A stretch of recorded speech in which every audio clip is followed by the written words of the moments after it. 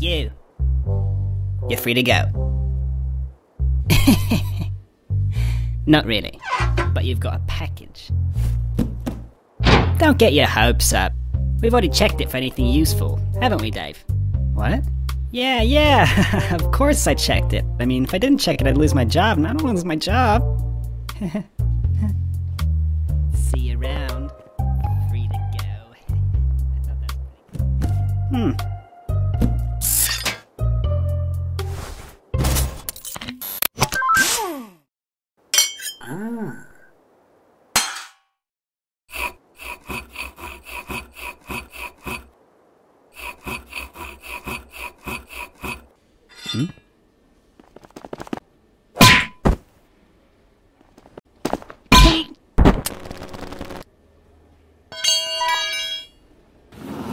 Hey, he's escaping.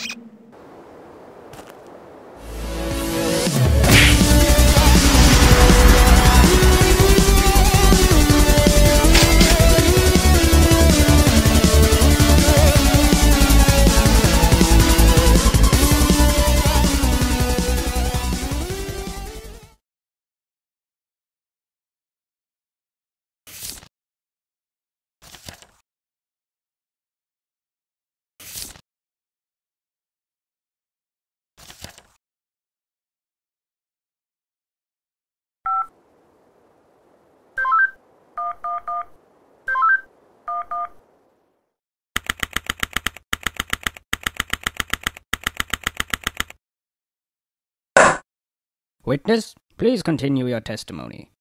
Okay. I was riding alongside my partner in the armored van, when suddenly we spotted a bag on the side of the road. We got out and eventually decided to throw the bag in with the others. We didn't know there was someone hiding in there. Objection! So, the defendant crawled into that bag in order to break into the bank. Is that correct? Is it not obvious? Is it really that obvious? I have proof that the defendant didn't hide himself in that bag. Well then, what are you waiting for? Present this evidence already.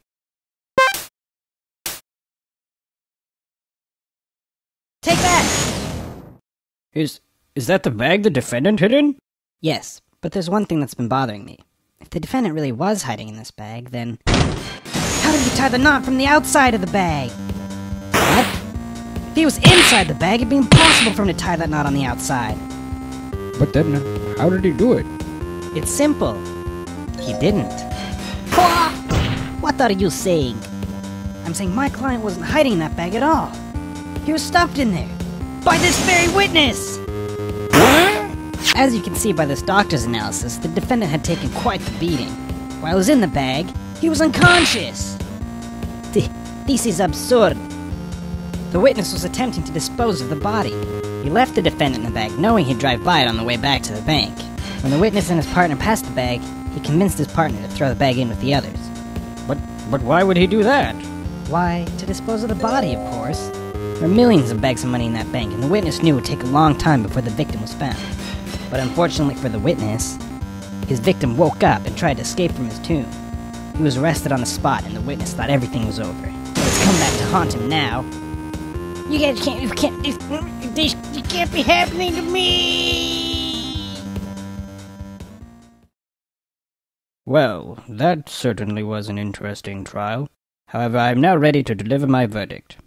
I find the defendant, Henry Stickmin,